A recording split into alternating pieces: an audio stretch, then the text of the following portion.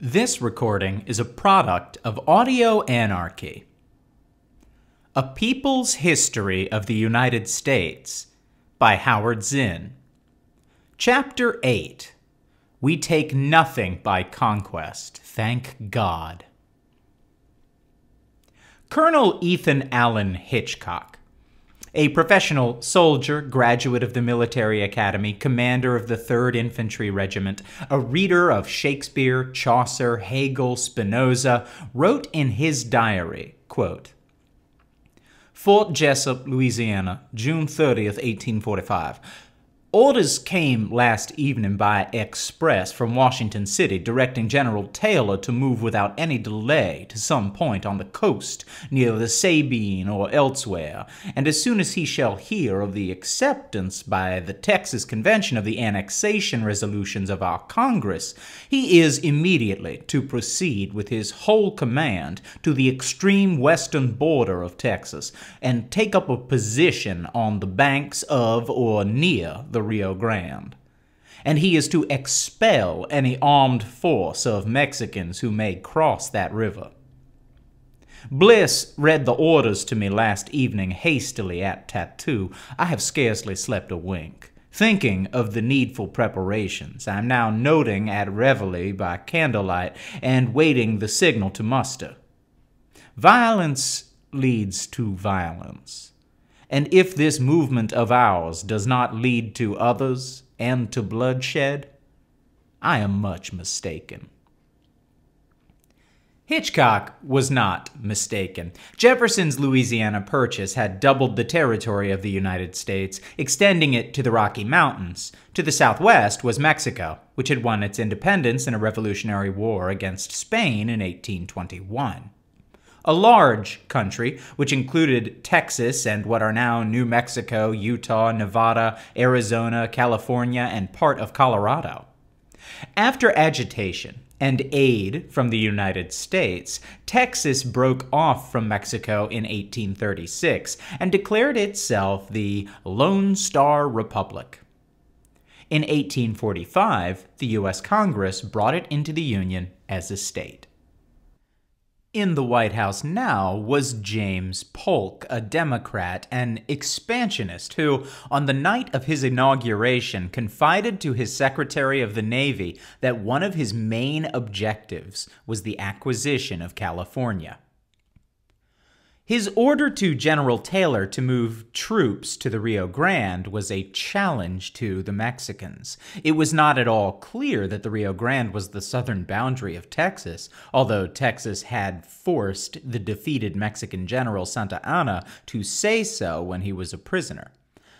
The traditional border between Texas and Mexico had been the Nueces River, about 150 miles to the north, and both Mexico and the United States had recognized that as the border. However, Polk, encouraging the Texans to accept annexation, had assured them he would uphold their claims to the Rio Grande.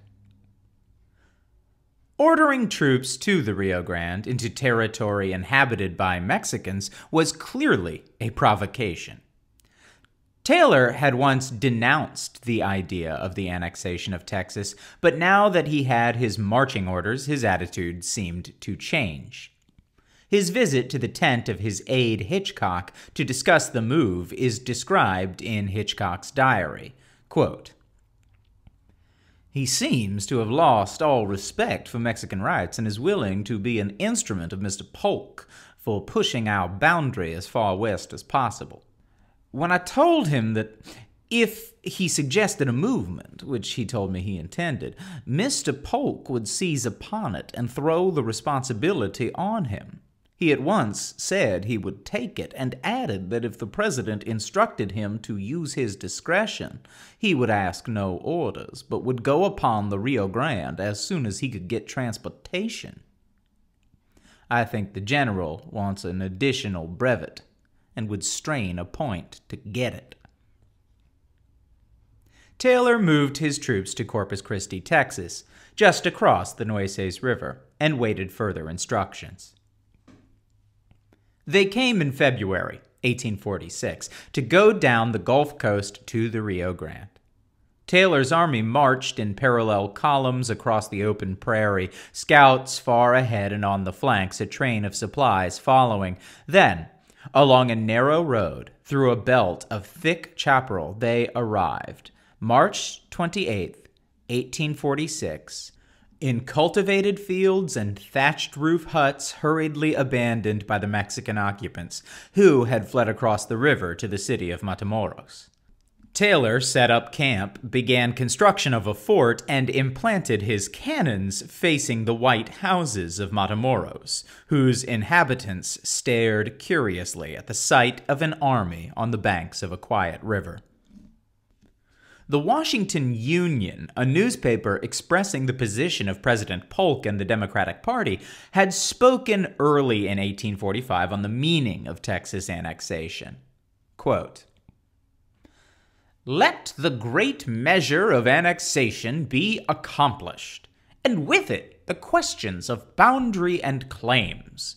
For who can arrest the torrent that will pour onward to the west?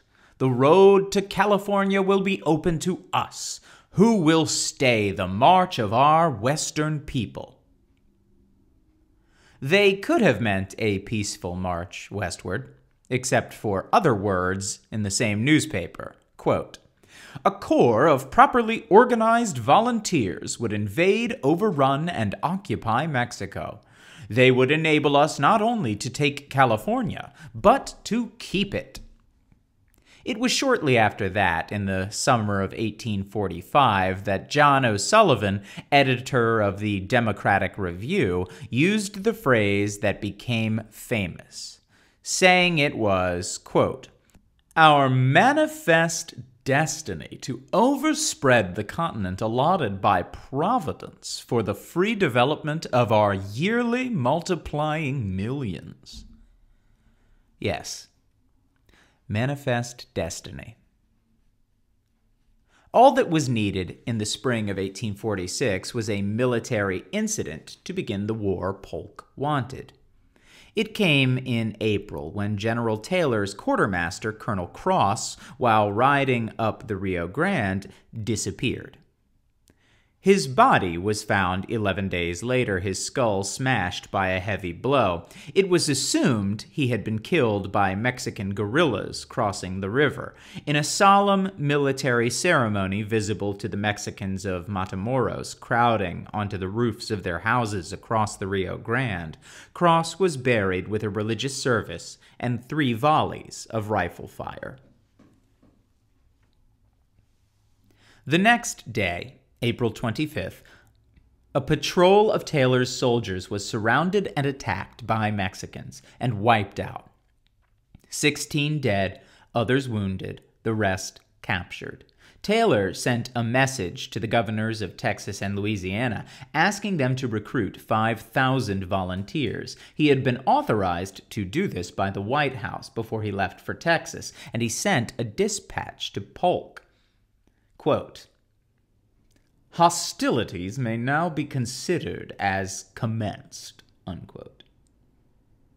The Mexicans had fired the first shot, but they had done what the American government wanted, according to Colonel Hitchcock, who wrote in his diary even before those first incidents, quote, "I have said from the first that the United States are the aggressors. We have not one particle of right to be here. It looks as if the government sent a small force on purpose to bring on a war, so as to have a pretext for taking California and as much of this country as it chooses. For whatever becomes of this army, there is no doubt of a war between the United States and Mexico.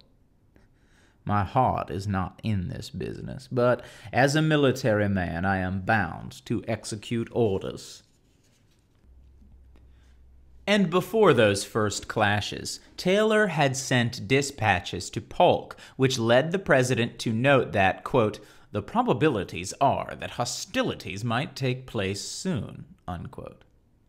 On May 9th, before news of any battles, Polk was suggesting to his cabinet a declaration of war based on certain money claims against Mexico and on Mexico's recent rejection of an American negotiator named John Slidell.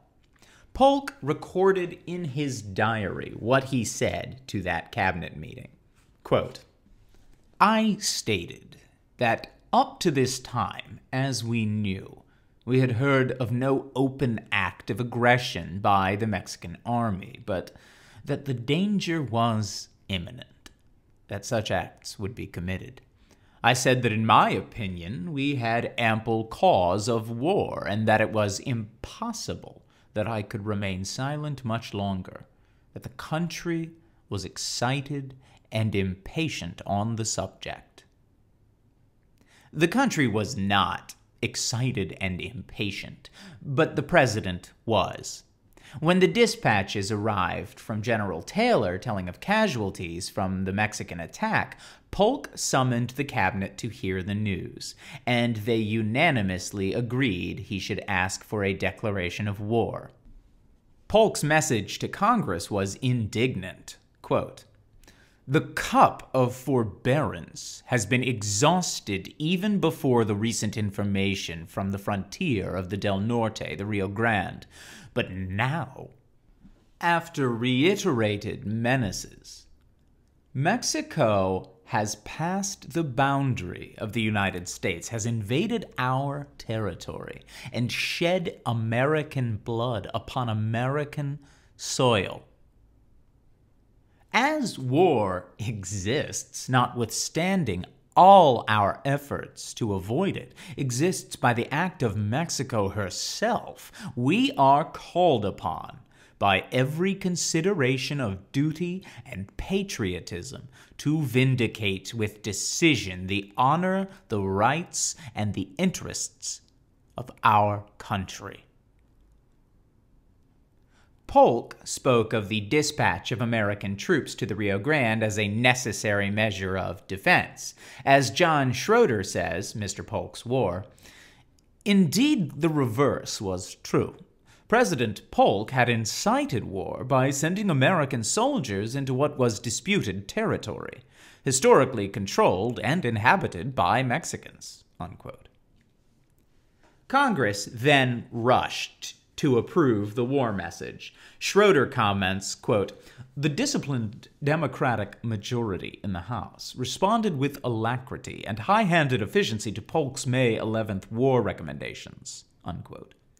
The bundles of official documents accompanying the war message, supposed to be evidence for Polk's statement, were not examined, but were tabled immediately by the House. Debate on the bill providing volunteers and money for the war was limited to 2 hours, and most of this was used up reading selected portions of the tabled documents, so that barely a half hour was left for discussion of the issues.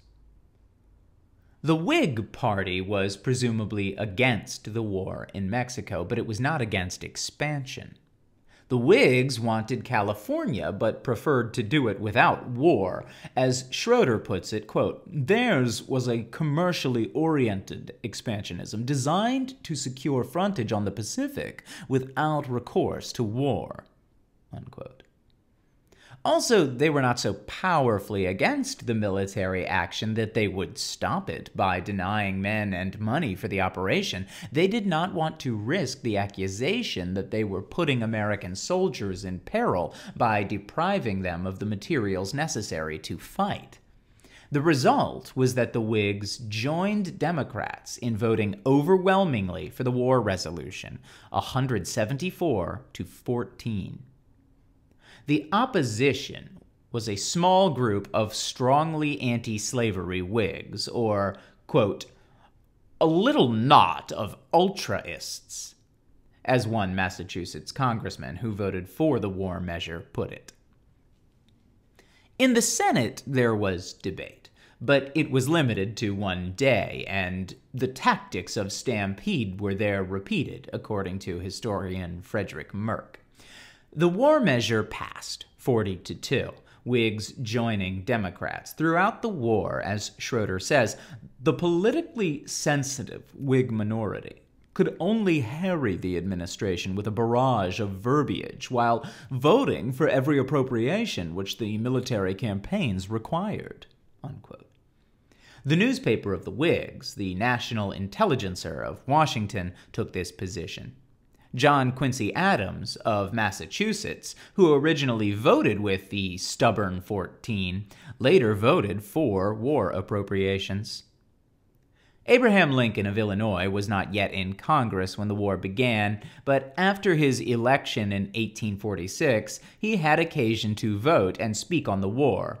His spot resolutions became famous. He challenged Polk to specify the exact spot where American blood was shed on the American soil. But he would not try to end the war by stopping funds for men and supplies. Speaking in the House on July 27, 1848, in support of the candidacy for General Zachary Taylor for president, he said, "But as General Taylor is par excellence the hero of the Mexican War, and as you Democrats say we Whigs have always opposed the war, you think it must be very awkward and embarrassing for us to go for General Taylor. The declaration that we have always opposed the war is true or false, according as one may understand the term oppose the war. If to say the war was unnecessarily and unconstitutionally commenced by the President be opposing the war, then the Whigs have very generally opposed it.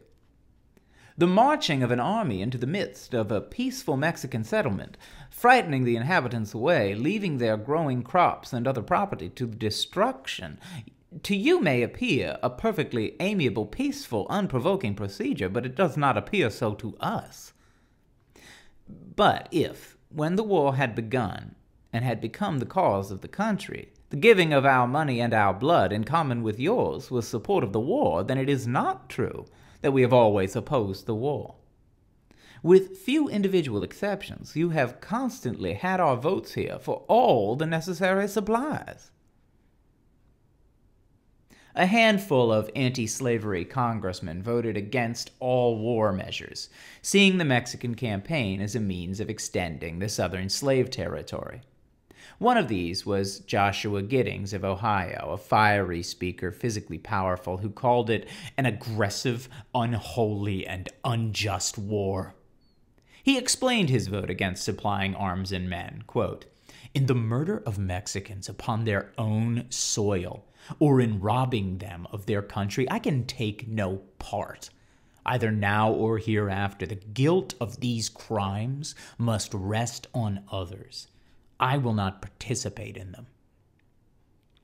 Giddings pointed to the British Whigs who, during the American Revolution, announced in Parliament in 1776 that they would not vote supplies for a war to oppress Americans.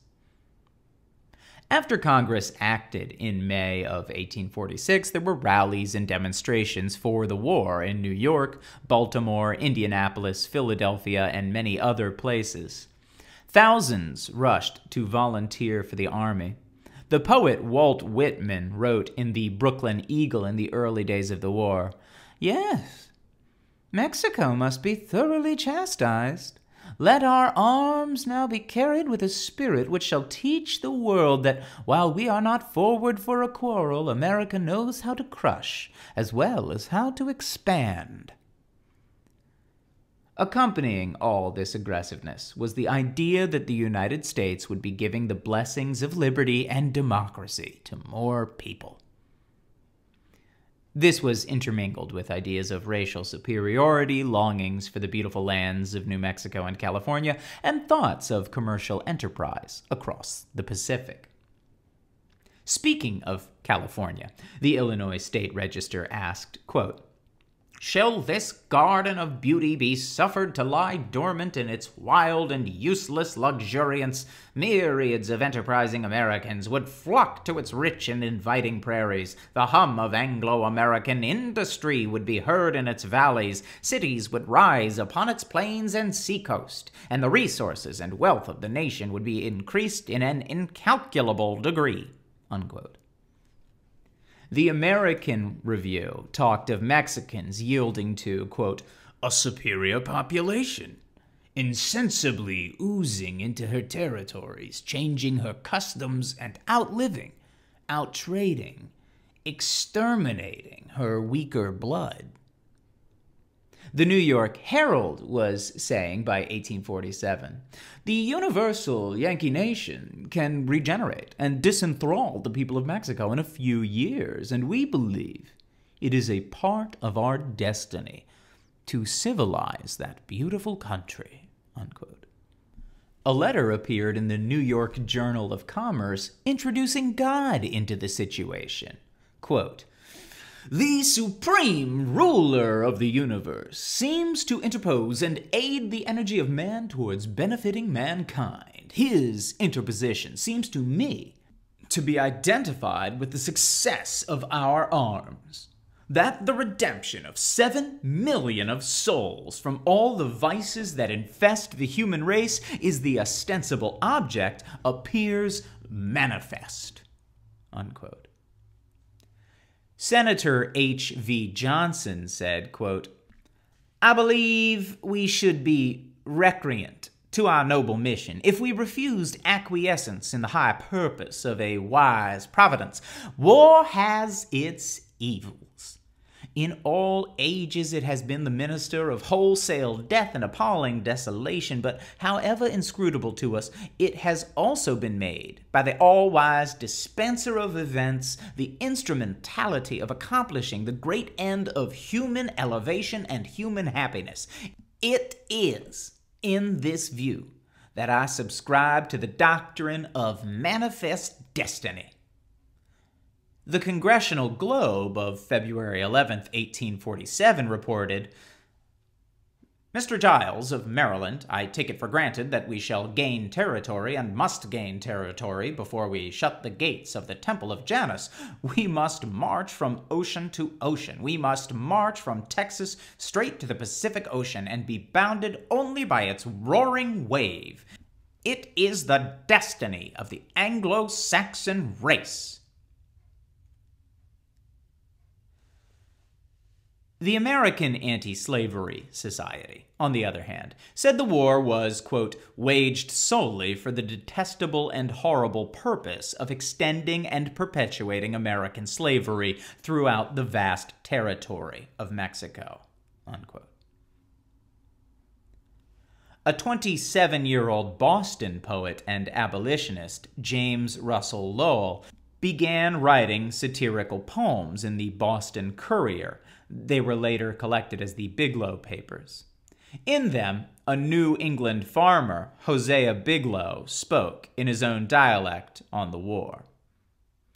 "As for war, I call it murder. There you have it, plain and flat. I don't want to go no further than my testament for that. They may talk of freedom's airy, till they're purple in the face. It's a grand grit cemetery for the birthrights of our race. They just want this Californy so's to lug new slave states in, to abuse ye, and to scorn ye, and to plunder ye like sin." The war had barely begun, in the summer of 1846, when a writer, Henry David Thoreau, who lived in Concord, Massachusetts, refused to pay his Massachusetts poll tax, denouncing the Mexican War.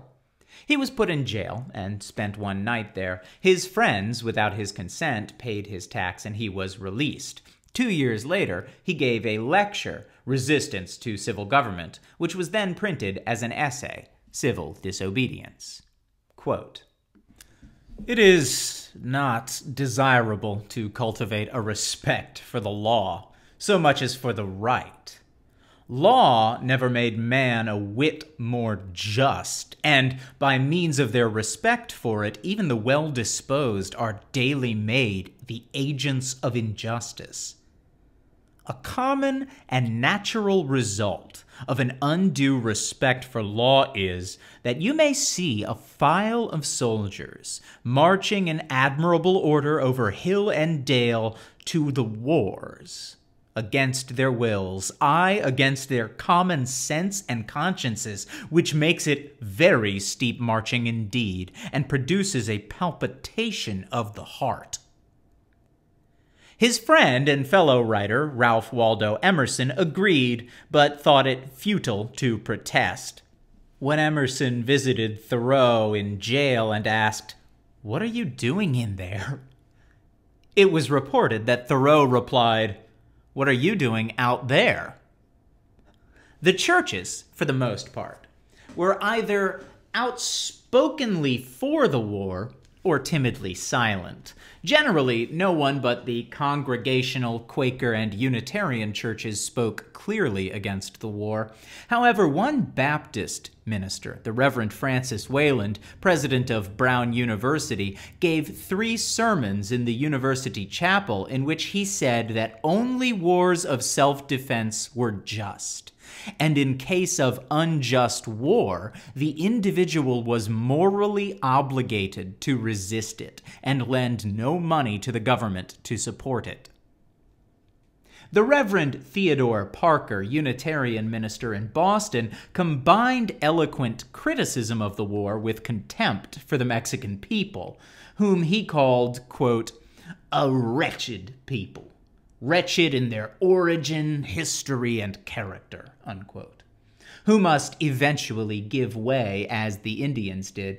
Yes, the United States should expand, he said, but not by war, rather by the power of ideas, the pressure of her commerce, by, quote, "the steady advance of a superior race, with superior ideas and a better civilization, by being better than Mexico, wiser, humaner, more free and manly." Parker urged active resistance to the war in 1847. "Let it be infamous for a New England man to enlist, for a New England merchant to loan his dollars, or to let his ships in aid of this wicked war. Let it be infamous for a manufacturer to make a cannon, a sword, or a kernel of powder to kill our brothers."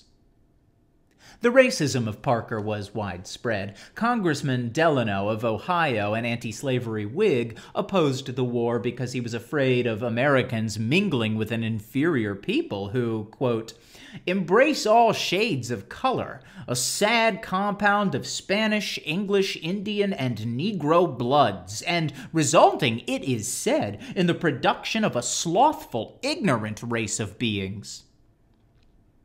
As the war went on, opposition grew. The American Peace Society printed a newspaper, the Advocate of Peace, which published poems, speeches, petitions, sermons against the war, and eyewitness accounts of the degradation of army life and the horrors of battle.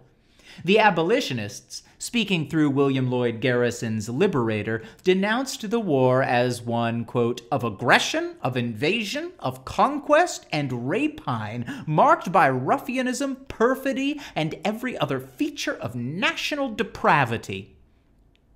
Considering the strenuous efforts of the nation's leaders to build patriotic support, the amount of open dissent and criticisms was remarkable.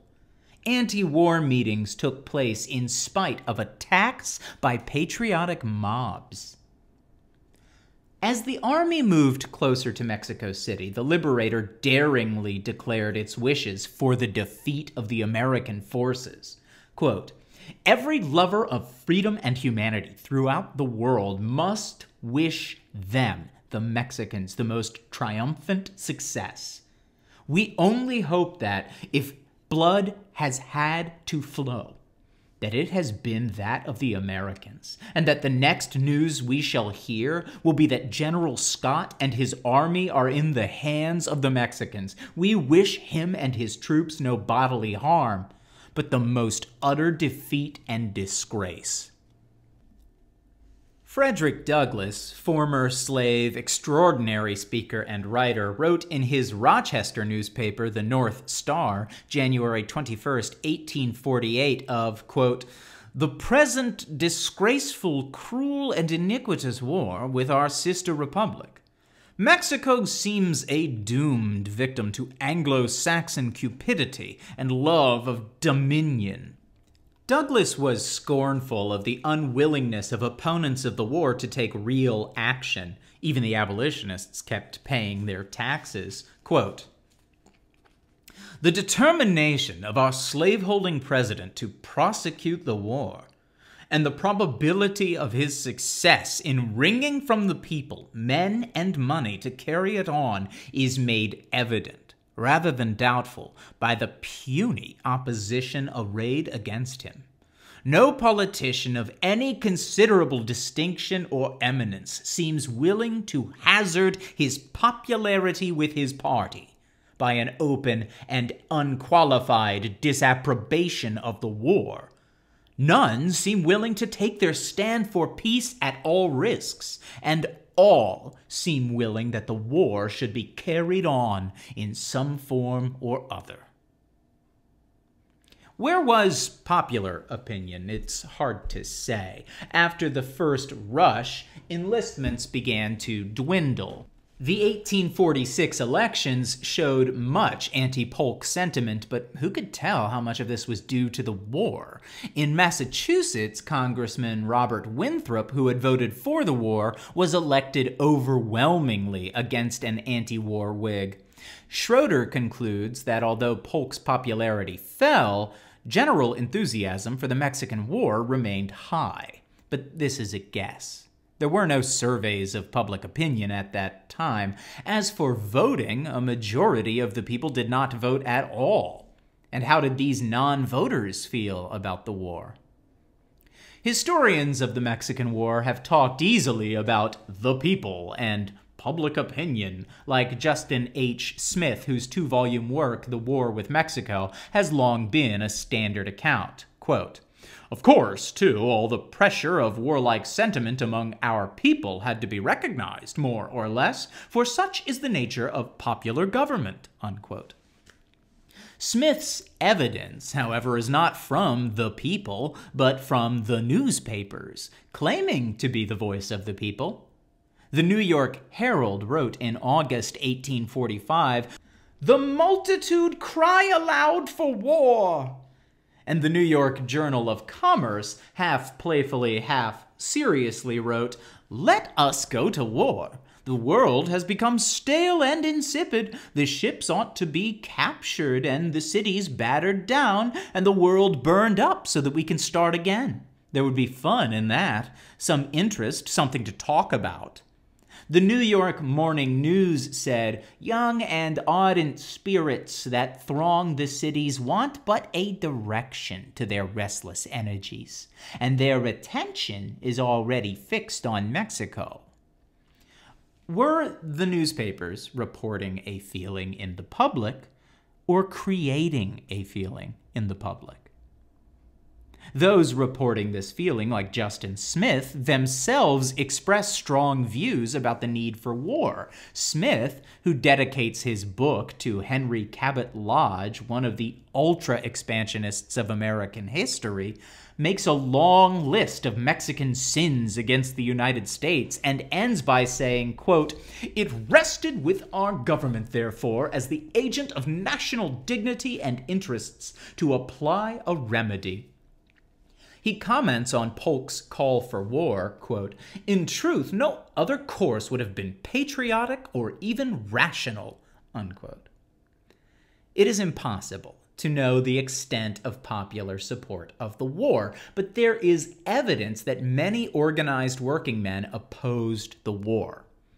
Earlier, when the annexation of Texas was being considered, working men meeting in New England protested the annexation.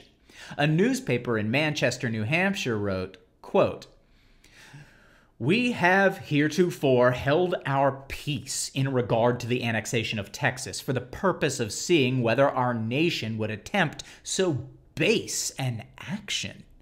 We call it base, because it would be giving men that live upon the blood of others an opportunity of dipping their hand still deeper in the sin of slavery. Have we not enough slaves now? There were demonstrations of Irish workers in New York, Boston, and Lowell against the annexation of Texas, Philip Foner reports. In May, when the war against Mexico began, New York working men called a meeting to oppose the war, and many Irish workers came. The meeting called the war a plot by slave owners and asked for the withdrawal of American troops from disputed territory. That year, a convention of New England Workingmen's Association condemned the war and announced they would, quote, not take up arms to sustain the Southern slaveholder in robbing 1/5 of our countrymen of their labor, unquote. Some newspapers at the very start of the war protested. Horace Greeley wrote in the New York Tribune, May 12, 1846, quote, we can easily defeat the armies of Mexico, slaughter them by thousands, and pursue them perhaps to their capital. We can conquer and annex their territory, but what then? Have the histories of the ruin of Greek and Roman liberty consequent on such extensions of empire by the sword no lesson for us? Who believes that a score of victories over Mexico, the annexation of half her provinces, will give us more liberty, a purer morality, a more prosperous industry than we now have? Is not life miserable enough? Comes not death soon enough without resort to the hideous enginery of war? What of those who fought the war, the soldiers who marched, sweated, got sick, died? The Mexican soldiers, the American soldiers. We know little of the reactions of Mexican soldiers. We do know that Mexico was a despotism, a land of Indians and mestizos, Indians mixed with Spanish, controlled by criollos, whites of Spanish blood. There were 1 million criollos, 2 million mestizos, 3 million Indians. Was the natural disinclination of peasants to fight for a country owned by landlords overcome by the nationalist spirit roused against an invader? We know much more about the American army. Volunteers, not conscripts, lured by money and opportunity for social advancement via promotion in the armed forces. Half of General Taylor's army were recent immigrants, Irish and German mostly, whereas in 1830, 1% of the population of the United States was foreign-born. By the Mexican War, the number was reaching 10%. Their patriotism was not very strong. Their belief in all arguments for expansion paraded in the newspapers was probably not great. Indeed, many of them deserted to the Mexican side, enticed by money. Some enlisted in the Mexican army and formed their own battalion, the San Patricio, St. Patrick's Battalion.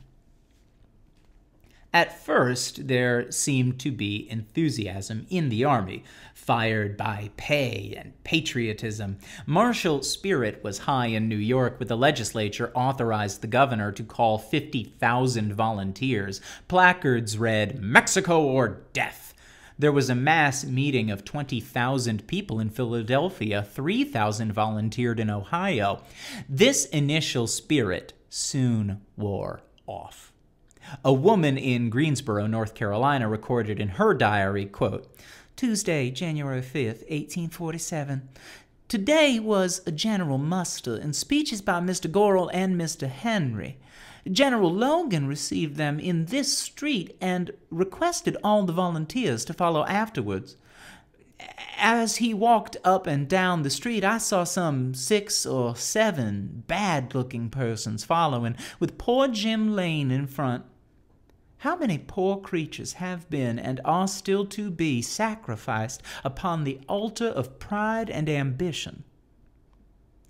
Posters appeared for volunteers in Massachusetts. Men of old Essex, men of Newburyport, rally around the bold, gallant, and lion-hearted Cushing. He will lead you to victory and to glory. They promised pay of $7 to $10 a month and spoke of a federal bounty of $24 and 160 acres of land.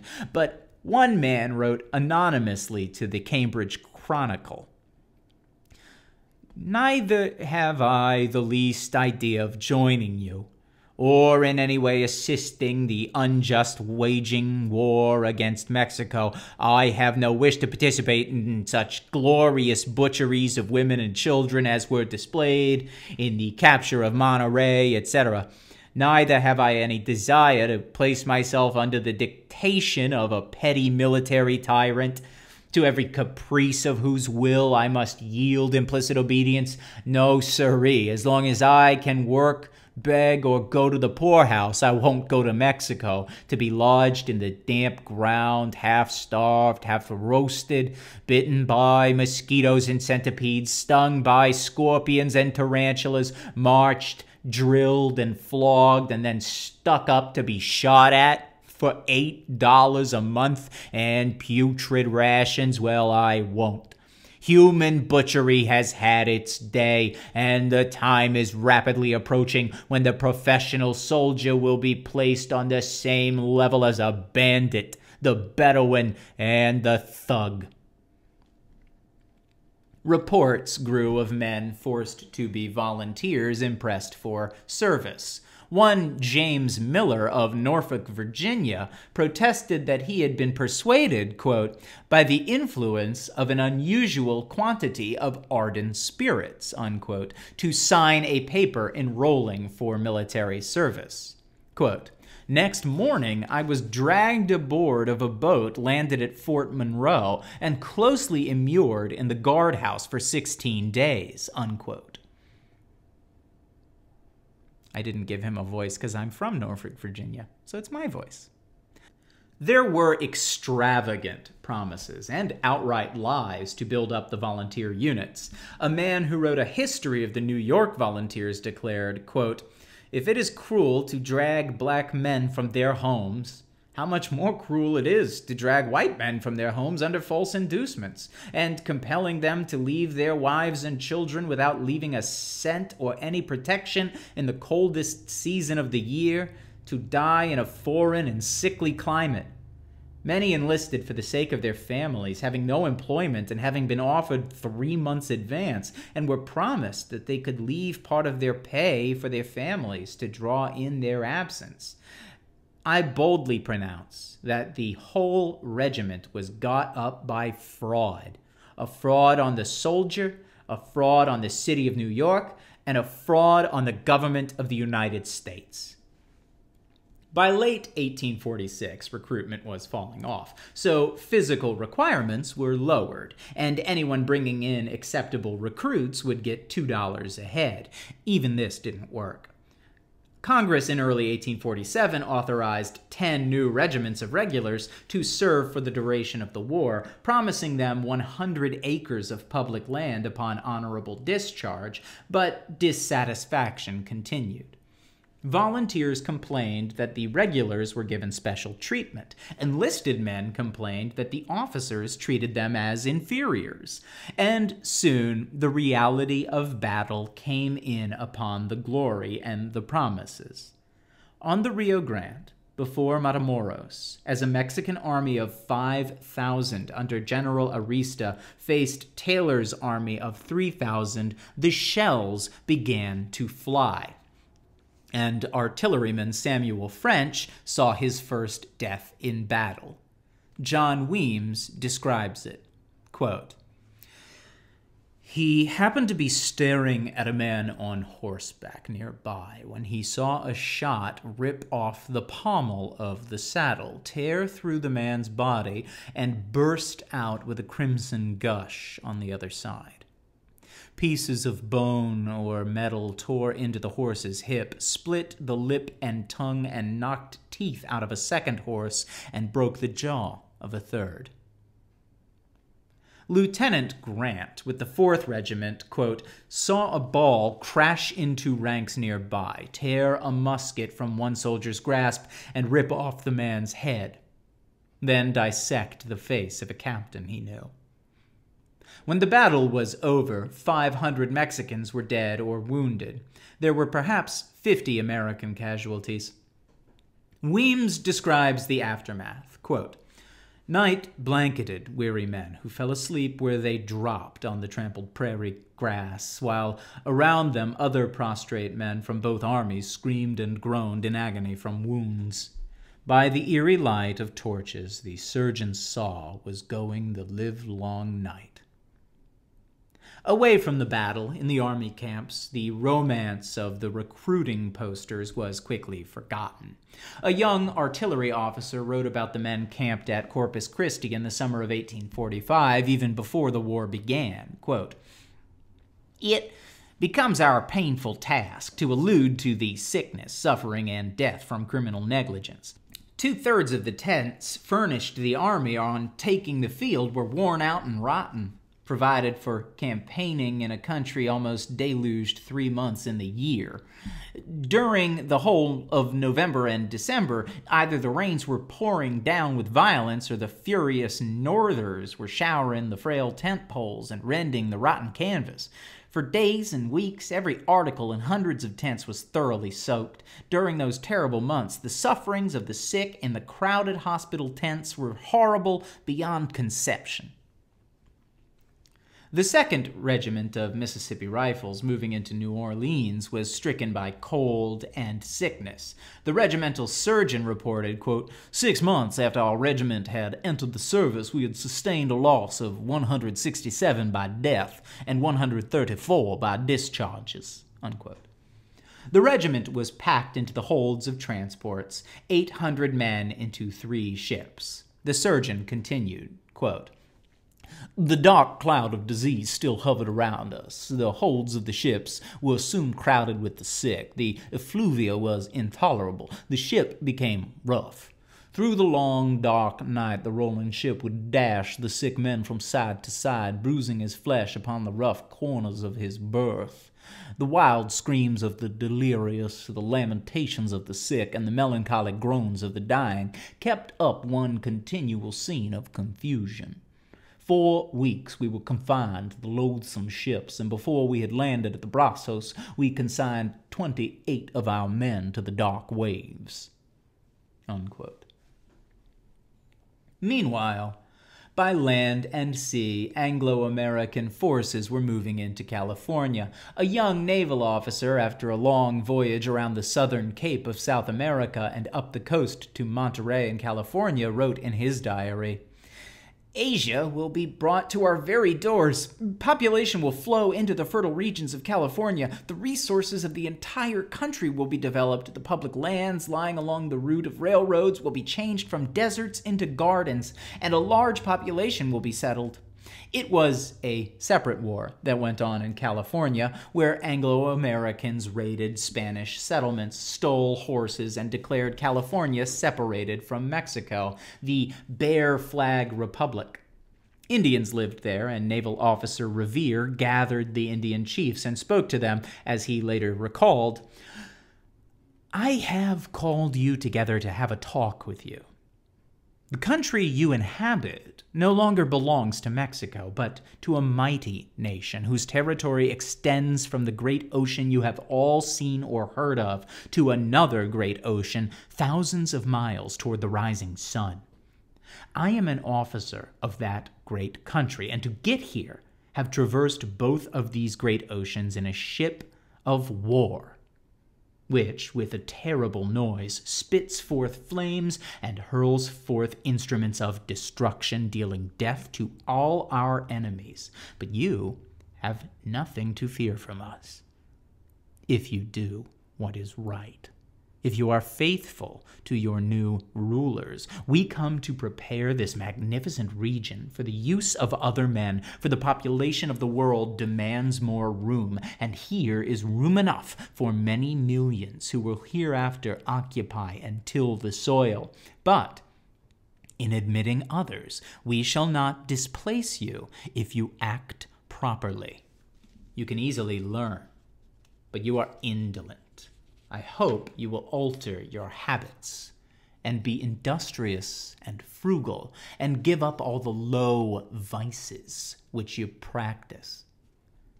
But if you are lazy and dissipated, you must, before many years, become extinct. We shall watch over you and give you true liberty, but beware of sedition, lawlessness, and other crimes, for the army which shields can assuredly punish, and it will reach you in your most retired hiding places. General Kearny moved easily into New Mexico, and Santa Fe was taken without a battle. An American staff officer described the reaction of the Mexican population to the U.S. Army's entrance into the capital city. Our march into the city was extremely warlike, with drawn sabers and daggers in every look. From around corners, men with surly countenances and downcast looks regarded us with watchfulness, if not terror. And black eyes looked through latticed windows at our column of cavaliers, some gleaming with pleasure, others filled with tears. As the American flag was raised, and the cannon boomed its glorious national salute from the hill, the pent-up emotions of many of the women could be suppressed no longer. As the wail of grief arose above the din of our horses' tread and reached our ears from the depth of the gloomy-looking buildings on every hand. That was in August. In December, Mexicans in Taos, New Mexico, rebelled against American rule. As a report to Washington put it, quote, "Many of the most influential persons in the northern part of this territory were engaged in the rebellion," unquote. The revolt was put down, and arrests were made, but many of the rebels fled and carried on sporadic attacks, killing a number of Americans, then hiding in the mountains. The American army pursued, and in a final desperate battle in which 600 to 700 rebels were engaged, 150 were killed, and it seemed the rebellion was now over. In Los Angeles, too, there was a revolt. Mexicans forced the American garrison there to surrender in September 1846. The United States did not retake Los Angeles until January, after a bloody battle. General Taylor had moved across the Rio Grande, occupied Matamoros, and now moved southward through Mexico, but his volunteers became more unruly on Mexican territory. Mexican villages were pillaged. One officer wrote in his diary in the summer of 1846, quote, "We reached Barita about 5 p.m. Many of the Louisiana volunteers were there, a lawless, drunken rabble. They had driven away the inhabitants, taken possession of their homes, and were emulating each other in making beasts of themselves." Cases of rape began to multiply. As the soldiers moved up the Rio Grande to Camargo, the heat became unbearable, the water impure, and sickness grew, diarrhea, dysentery, and other maladies, until 1,000 were dead. At first, the dead were buried to the sounds of the Dead March, played by a military band. Then the number of dead was too great, and formal military funerals ceased. Southward to Monterey and another battle, where men and horses died in agony, and one officer described the ground as slippery with foam and blood. After Taylor's army took Monterey, he reported, quote, "some shameful atrocities" by the Texas Rangers, and he sent them home when their enlistment expired. But others continued robbing and killing Mexicans. A group of men from a Kentucky regiment broke into one Mexican dwelling, threw out the husband, and raped his wife. Mexican guerrillas retaliated with cruel vengeance. As the American armies advanced, more battles were fought, more thousands died on both sides, more thousands were wounded, more thousands sick with diseases. At one battle north of Chihuahua, 300 Mexicans were killed and 500 wounded, according to the American accounts, with few Anglo-American casualties. Quote, "The surgeons are now busily engaged in administering relief to the wounded Mexicans, and it is a sight to see the pile of legs and arms that have been amputated." Unquote. An artillery captain named John Vinton, writing to his mother, told of sailing to Veracruz. Quote, "The weather is delightful. Our troops are in good health and spirits, and all things look auspicious of success. I am only afraid the Mexicans will not meet us and give us battle, for to gain everything without controversy after our large and expensive preparations would give us officers no chance for exploits and honors." Vinton died during the siege of Veracruz. The U.S. bombardment of the city became an indiscriminate killing of civilians. One of the Navy's shells hit the post office. Others burst all over the city. A Mexican observer wrote, "The surgical hospital, which was situated in the convent of Santo Domingo, suffered from the fire, and several of the inmates were killed by fragments of bombs bursting at that point.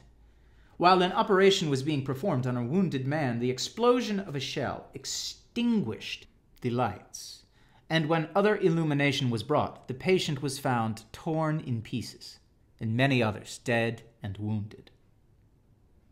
In 2 days, 1,300 shells were fired into the city until it surrendered. A reporter from the New Orleans Delta wrote, quote, "Mexicans variously estimate their loss at from 500 to 1,000 killed and wounded, but all agree that the loss among the soldiery is comparatively small, and the destruction among the women and children is very great." Unquote. Colonel Hitchcock, coming into the city, wrote, quote, "I shall never forget the horrible fire of our mortars, going with dreadful certainty and bursting with sepulchral tones, often in the center of private dwellings. It was awful. I shudder to think of it." Still, Hitchcock, the dutiful soldier, wrote for General Scott, quote, "a sort of address to the Mexican people," unquote, which was then printed in English and Spanish by the tens of thousands, saying, quote, "We have not a particle of ill will towards you. We treat you with all civility. We are not, in fact, your enemies. We do not plunder your people or insult your women or your religion. We are here for no earthly purpose except the hope of obtaining a peace." That was Hitchcock the soldier. Then we have Weems the historian. Quote, "If Hitchcock, the old anti-war philosopher, thus seemed to fit Henry David Thoreau's description of small movable forts and magazines at the service of some unscrupulous man in power, it should be remembered that Hitchcock was, first of all, a soldier, and a good one, as conceded even by the superiors he had antagonized. It was a war of the American elite against the Mexican elite, each side exhorting, using, killing its own population as well as the other. The Mexican commander, Santa Anna, had crushed rebellion after rebellion, his troops also raping and plundering after victory. When Colonel Hitchcock and General Winfield Scott moved into Santa Anna's estate, they found its walls full of ornate paintings, but half his army dead or wounded. General Winfield Scott moved toward the last battle for Mexico City with 10,000 soldiers. They were not anxious for battle. 3 days' march from Mexico City at Jalapa, 7 of his 11 regiments evaporated, their enlistment times up. Justin Smith writes, "It would have been quite agreeable to linger at Jalapa, but the soldiers had learned what campaigning really meant. They had been allowed to go unpaid and unprovided for. They had met with hardships and privations not counted upon at a time of enlistment. Disease, battle, death, fearful toil, and frightful marches had been found realities. In spite of their strong desire to see the halls of the Montezumas, out of about 3,700 men, only enough to make one company would re-engage, and special inducements offered by the general to remain as teamsters proved wholly ineffective." On the outskirts of Mexico City, At Churubusco, Mexican and American armies clashed for 3 hours. As Weems describes it, quote, "Those fields around Churubusco were now covered with thousands of human casualties and with mangled bodies of horses and mules that blocked roads and filled ditches. 4,000 Mexicans lay dead or wounded. 3,000 others had been captured, including 69 U.S. Army deserters who required the protection of Scott's officers to escape execution at the hands of their former comrades. The Americans lost nearly 1,000 men killed, wounded, or missing." As often in war, battles were fought without point. After one such engagement near Mexico City with terrible casualties, a Marine lieutenant blamed General Scott, quote, "He had originated it in error and caused it to be fought with inadequate forces for an object that had no existence," unquote. In the final battle for Mexico City, Anglo-American troops took the height of Chapultepec and entered the city of 200,000 people, General Santa Anna having moved northward. This was September 1847. A Mexican merchant wrote to a friend about the bombardment of the city. Quote, "In some cases, whole blocks were destroyed, and a great number of men, women, and children killed and wounded." General Santa Anna fled to Huamantla, where another battle was fought and he had to flee again. An infantry lieutenant wrote to his parents what happened after an officer named Walker was killed in battle. Quote, "General Lane told us to avenge the death of the gallant Walker, to take all we could lay hands on, and well and fearfully was his mandate obeyed. Grog shops were broken open first, and then, maddened with liquor, every species of outrage was committed. Old women and girls were stripped of their clothing, and many suffered still greater outrages. Men were shot by dozens, their property, churches, stores, and dwelling houses ransacked. Dead horses and men lay about pretty thick, while drunken soldiers, yelling and screeching, were breaking open houses or chasing some poor Mexicans who had abandoned their houses and fled for life. Such a scene I never hope to see again. It gave me a lamentable view of human nature, and made me, for the first time, ashamed of my country." The editors of Chronicles of the Gringos sum up the attitude of the American soldiers to the war. Quote, "Although they had volunteered to go to war, and by far the greater number of them honored their commitments by creditably sustaining hardship in battle, and behaved as well as soldiers in a hostile country are apt to behave, they did not like the army. They did not like war, and generally speaking, they did not like Mexico or the Mexicans. This was the majority, disliking the job, resenting the discipline and caste system of the army, and wanting to get out and go home." One Pennsylvania volunteer stationed at Matamoros late in the war wrote, "We are under very strict discipline here. Some of our officers are very good men, but the balance of them are very tyrannical and brutal toward the men. Tonight on drill, an officer laid a soldier's skull open with his sword. But the time may come, and that soon, when officers and men will stand on equal footing. A soldier's life is very disgusting."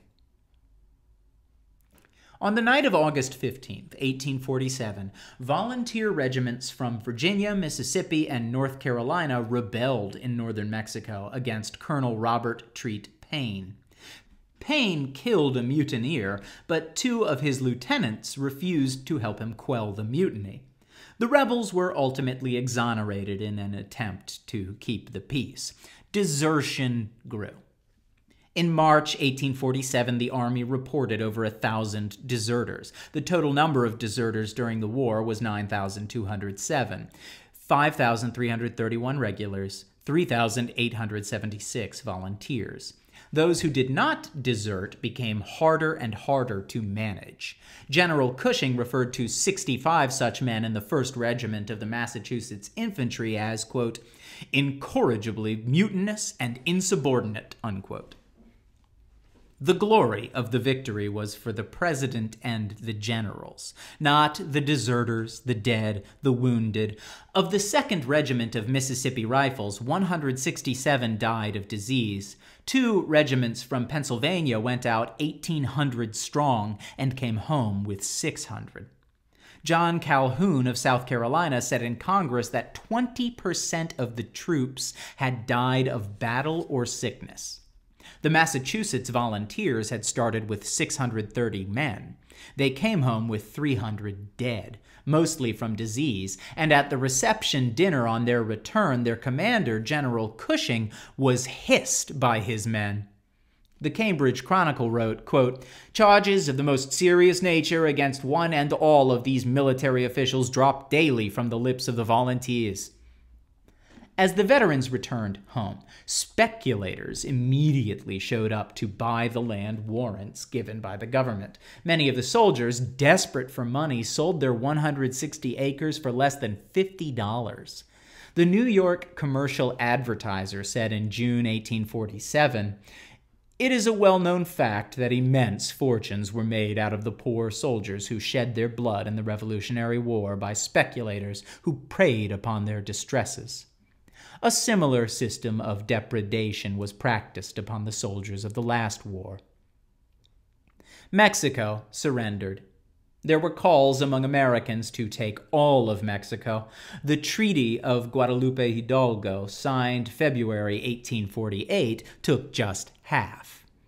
The Texas boundary was set at the Rio Grande. New Mexico and California were ceded. The United States paid Mexico $15 million, which led the Whig intelligencer to conclude that, quote, "We take nothing by conquest, thank God," unquote. So ends Chapter 8 of Howard Zinn's A People's History of the United States. And in a unique turn, before I leave you with my thoughts, I would like to extend a special thank you to my very first patron on Patreon, Bonnie. Thank you very much, Bonnie, for making this project, which is a lot of work, but I'm happy to do it, a little bit easier for me to maintain. I appreciate you and your donation. You fucking rule. All right. Yes, by the way, I was going to announce it more formally, but somebody found it. There is a Patreon link in the video description if you too wish to give me money for some foolish reason. No offense, Bonnie. Feel free. I would very much appreciate it. That rules. This is a lot of work to do, and, you know, sometimes it is hard to get the energy up after, you know, a day of my normal job.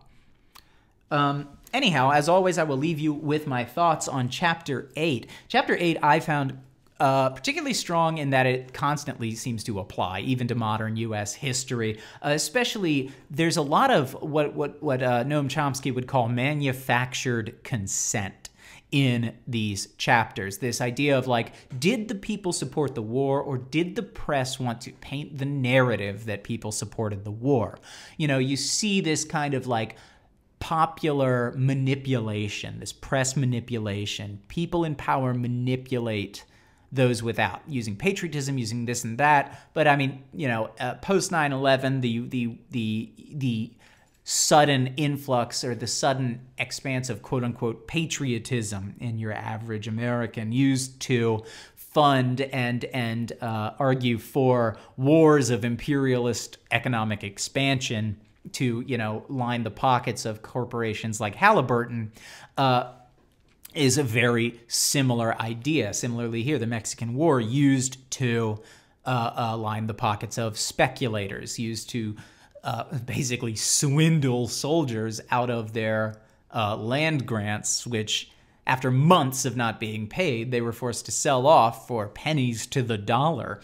And again, this idea of manufacturing consent, of building the truth you wish for there to be. The Whig newspaper, that quote-unquote anti-war party, deciding that since we paid Mexico $15 million, we take nothing by conquest, thank God. As if $15 million erases the, thousands of bodies, the pile of amputated limbs, the disease and rot and rape that was visited upon Mexico by the American armies. Not that here we see, even Zinn acknowledges, not that the nation of Mexico at the time was any better than the United States in terms of elitist oligarchy, but